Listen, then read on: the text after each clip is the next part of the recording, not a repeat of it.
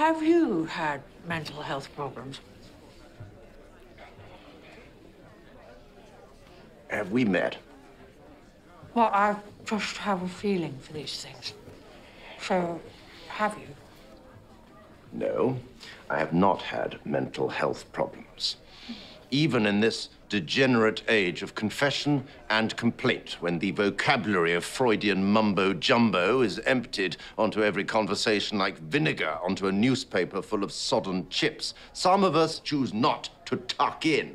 As if it weren't ludicrous enough that every child must be gifted, they now have to be ill as well.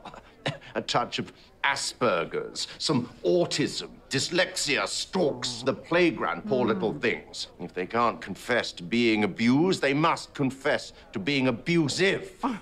Well, my dear, I call you my dear from what is no doubt known as sincerity deficit disorder. No, I have never suffered the slightest taint of mental illness because I am the impossible man, the man who is entirely well. Psychotherapists scatter in my presence, ashamed of their sham profession. My little radar. Bugger off! A month in the clinic will do you the power of good, but it'll reclothe you in your rightful mind. I will give our foolish ways. Everything all right? Oh, God.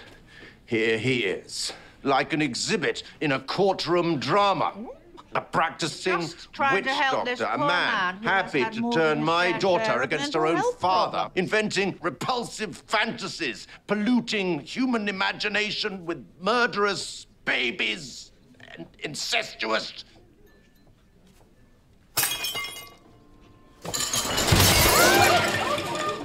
Well, he has got himself all worked up.